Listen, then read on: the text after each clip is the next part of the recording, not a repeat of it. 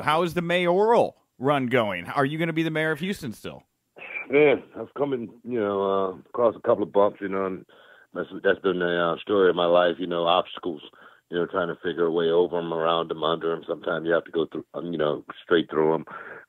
This is an obstacle that has to do with my past, and I'm running out of time more than anything. This month, it's my deadline.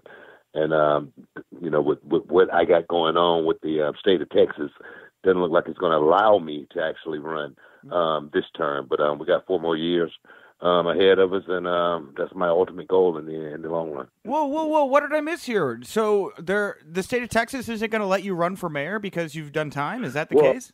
Well, I've done time. You know what I mean. I got to clear up a couple of issues. My lawyer's been working on it diligently, but it's just one of those things to where time. Like I say, time is running out on me. It's expiring on me more than anything. It's literally rapidly expiring. But you're going to live to be like 150. Isn't your dad like wasn't your dad like one of the oldest people ever? Oh, well, that's why I say. I mean, it's only a 4-year term. You know what I mean? If I don't qualify this year, I'm sure my time is going to come.